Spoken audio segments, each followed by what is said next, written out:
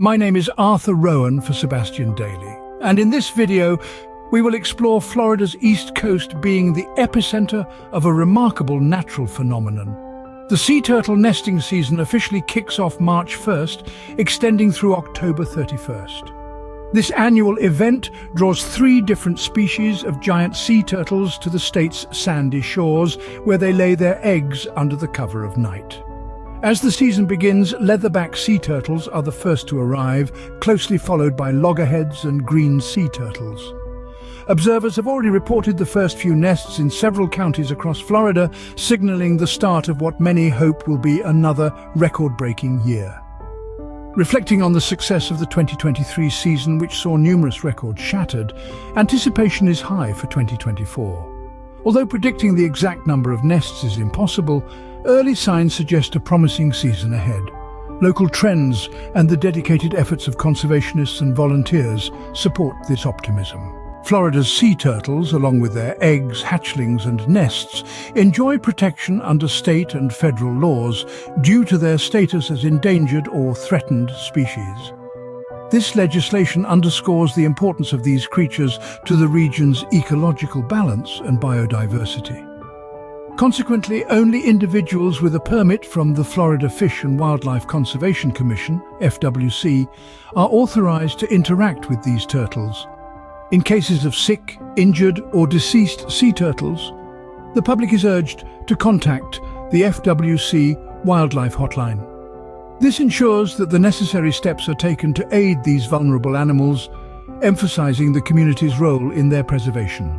Despite the efforts to mark nests with wooden stakes and flagging tape, the reality is that only about 10% of nests are visibly marked, leaving the majority hidden beneath the sand. This fact, coupled with the daunting statistic that only 1 in 1,000 baby sea turtles reach adulthood, highlights the precarious journey these creatures face from the moment they hatch. Predators such as birds, crabs, and other animals pose significant threats to the young turtles, not to mention the risk of dehydration if they fail to reach the ocean swiftly.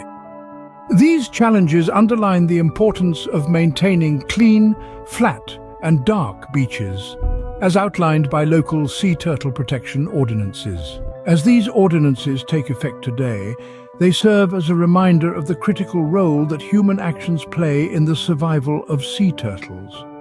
By adhering to guidelines that minimize disturbances to nesting sites and hatchlings, the community can contribute to the ongoing efforts to safeguard these magnificent creatures for future generations.